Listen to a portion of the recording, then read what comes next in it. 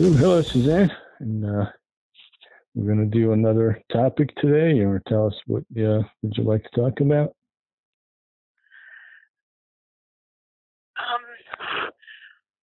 Already in a lot of stores, the Halloween merchandise is out already. When it's only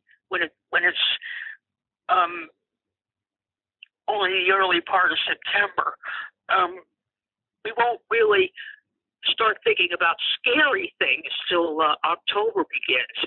But there is something I want to talk about that really exists, although not the way we traditionally claim it does. And there are many more of them than we like to think. They exist not just in some fabled land, but many are right here in the United States, and goodness knows how many others there may be in other countries. What are we talking about? Vampires. The vampires. Okay, but you wanted to talk about the real ones. No, I'm talking about real life vampires. Right. And would you like to elaborate so people know what you're talking about? If you were to go out on the street and see many people milling about in broad daylight, you wouldn't be able to tell the vampires apart from anybody else. They look and dress, eat, and sleep just as common man does. Mm-hmm. But wouldn't vampires not be? I mean, they wouldn't be outside in daylight. They're the kind of thing that are active in the daylight as well as at nighttime. Mm-hmm. So now you're talking about a different kind of vampire, right? Well, I said the vampires I'm talking about don't pass for traditional vampires at all. For all intents and purposes, they're just everyday common people. Mm-hmm. And so what do? Do they suck blood? They're flying like bats? What are they? What is their profession? Telephone soliciting. The telemarketers, right?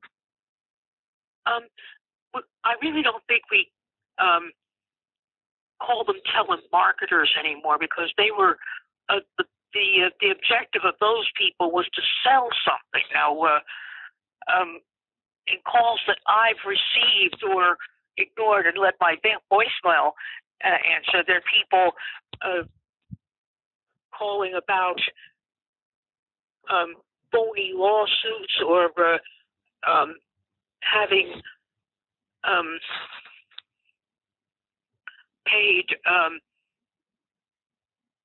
excessive utility bills, or supposedly having trouble with an order they were supposed to have placed, or they say they're calling on behalf of some charity. They're not here. The vampires I'm talking about, these solicitors, or these scammers, are not trying to sell anything. They're after your money. Okay, so they're scammers. They're trying to, instead of blood, they're trying to suck the money out of you. Yes. Well, they prey not on blood, but on human ignorance.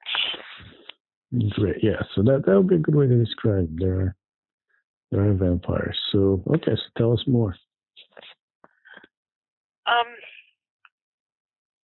Well, about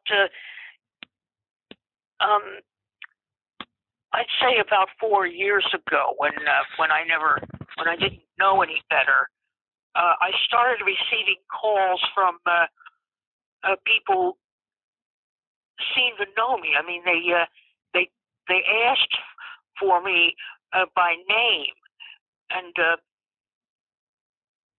I don't know how they got my name and phone number, because my phone number's always been unlisted.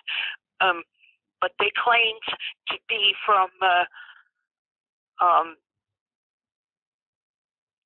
local government or in most cases charities in support of police, fire, veterans,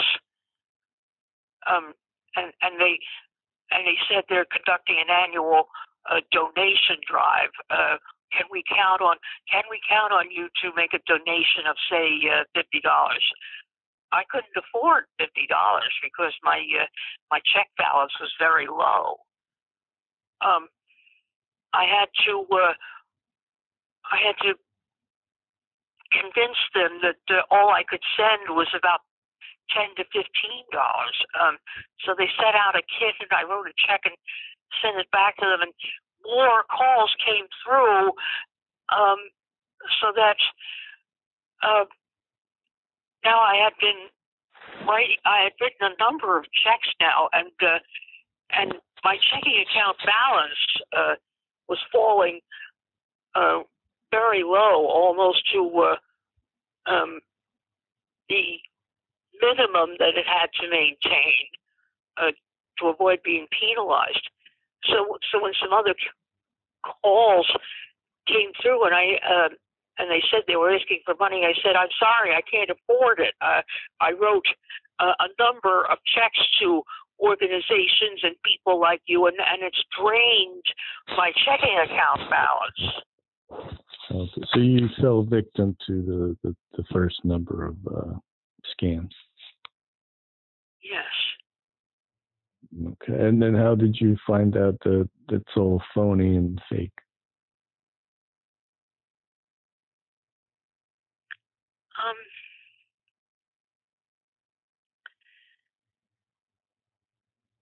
There's a social worker who looks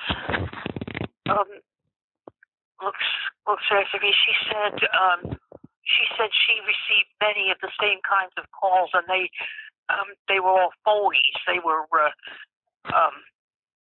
solicitors. When they called on behalf of charities and such, they weren't charity workers. They were after your money to make themselves richer. No, most of the time that's true. So the lesson is that you shouldn't talk to anybody on the telephone that you don't know. You know, if you don't know who they are, don't answer.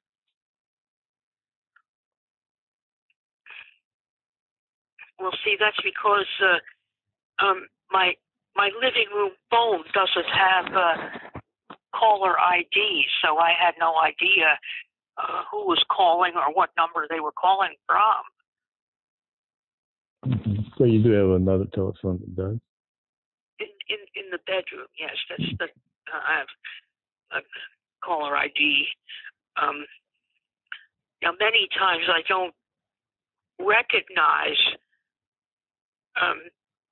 they say where it's coming. They say what town and state the call is coming from. They don't always give the number. Sometimes when I go to investigate, I see the word spam and a question mark next to the number.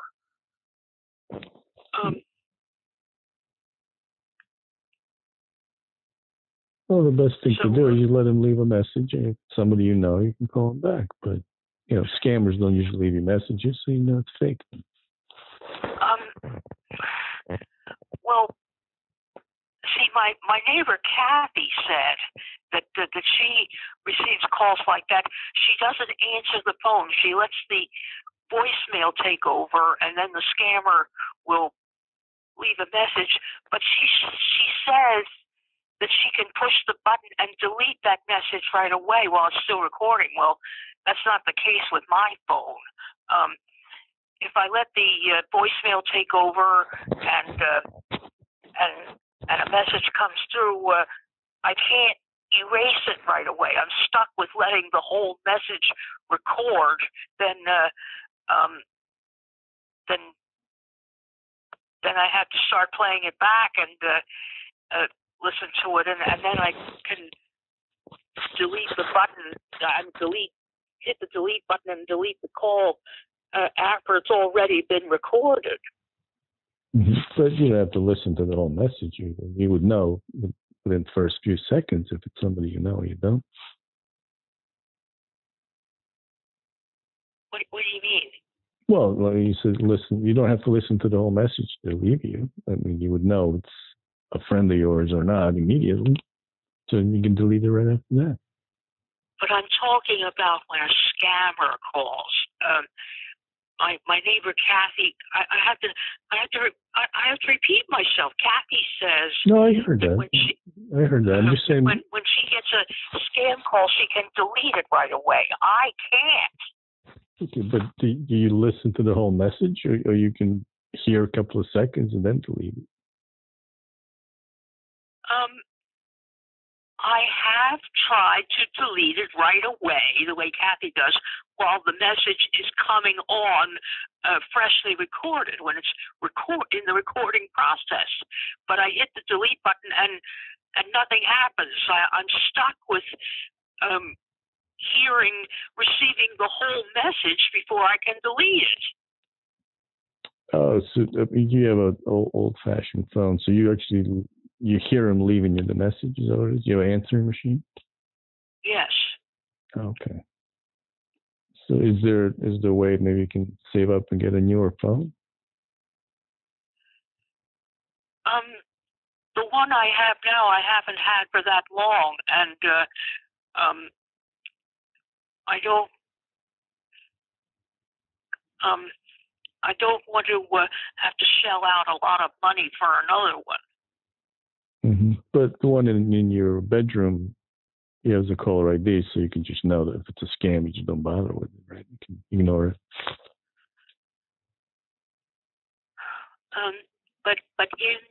But with the bedroom phone, like I said, when a scammer calls, I can't delete the message in its recording process. I'm stuck with having to receive the whole message before I can delete it.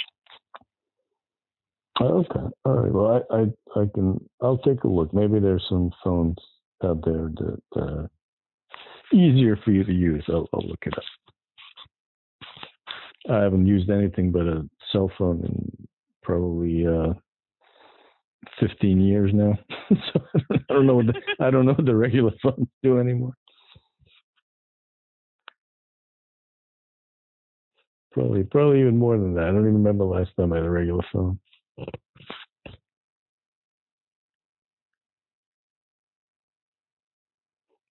So, okay, well, I hope the listener gets the gist of what I'm talking about. These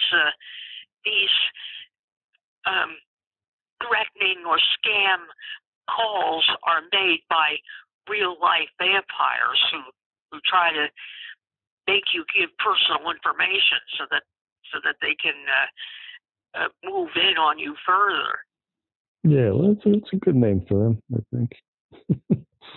Well, see, these real-life vampires, you don't see them; you can only hear them. So you have no idea where they are, and even if you caught one talking, sending out a message, you can't repel him or her with crosses or garlic or those other traditional anti-vampire objects. Yeah. I wish, garlic. If you put a garlic in the answer machine, though, unfortunately, it's not going to work. Right? Okay. So, all right. What else? Anything else about vampires? Or this concludes that topic.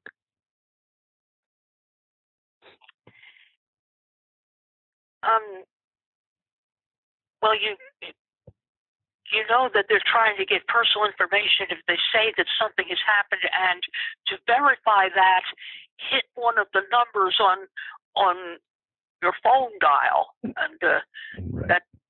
that leads only to more trouble. Yeah, so please don't give out any of your personal information to anybody, and don't answer the phone if you don't know who it is, because chances are, like you said, it's a scam, and that will make everything worse for you. So maybe this is like a Suzanne's public service announcement to anyone listening. Please don't give out your personal information to any scammers trying to call you pretending to be a charity or organizations, governmental or otherwise. Well, one thing for sure, before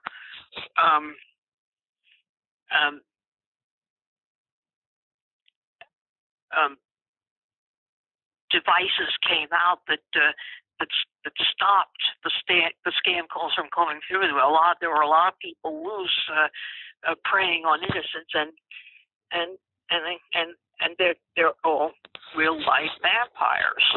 Yeah, you hear all kind of terrible stories of them stealing people's life savings and everything. Yeah, so don't be gullible. Don't give out anything. Now, what would Underdog do?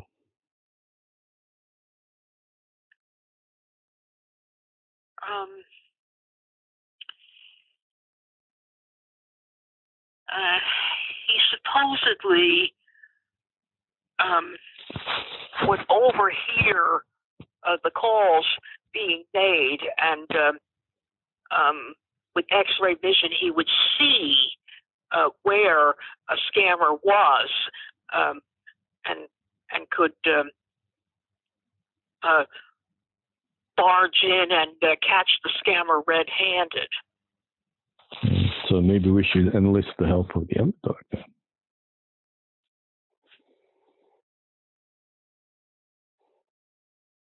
I didn't quite get that. We should enlist the help of good old Underdog in trying to help us with scammers. If we could, of course. Yeah. Well, thank you, Suzanne, for this public service announcement, and then hopefully people listen to you and your advice, and they don't fall prey and victim to the scammers. They're trying to call you and the vampires. The vampires. Yes. So okay. So we'll talk soon. All right. All right. All right. Bye bye. Bye bye.